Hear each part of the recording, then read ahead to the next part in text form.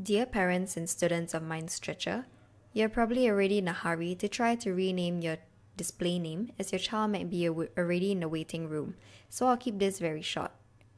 This waiting room and other additional security room features were implemented to ensure that our students can have a safe and secure environment to attend classes without having unexpected intruders into our class.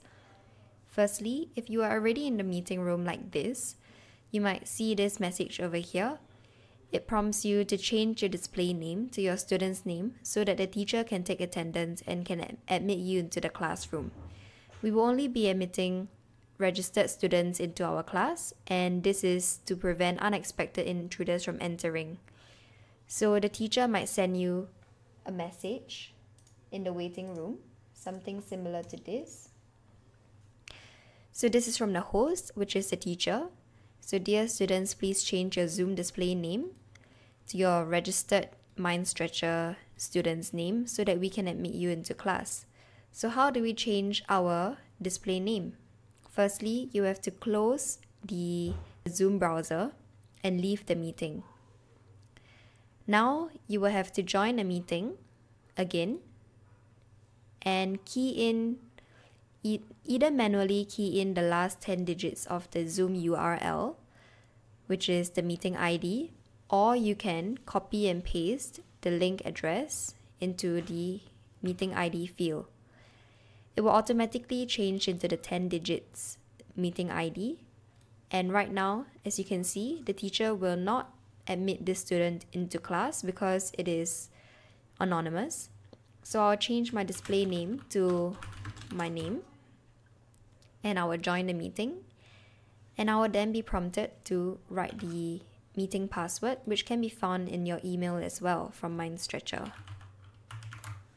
And this way, once I join the meeting, I will be admitted into the meeting as well.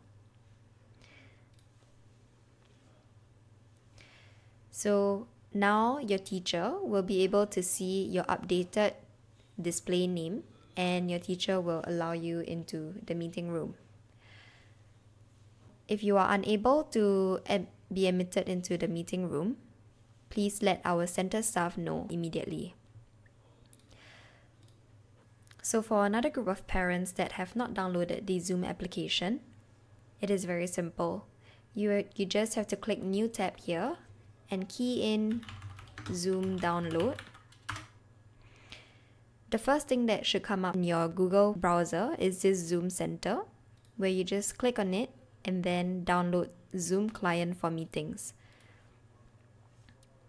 The installation of Zoom will take very fast, probably a minute or so.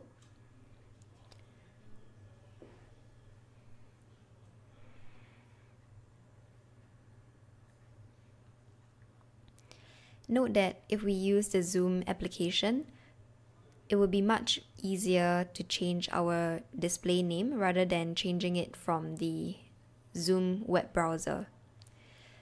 So right now we have downloaded Zoom, and what I can do is to go back to our MindStretcher email.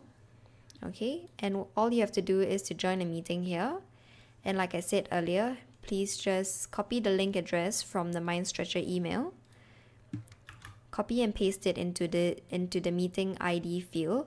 It will automatically change into the 10-digit number, and I just have to rename my display name and join the meeting. The demo password would be this one here. Please key in your own meeting password provided in your email.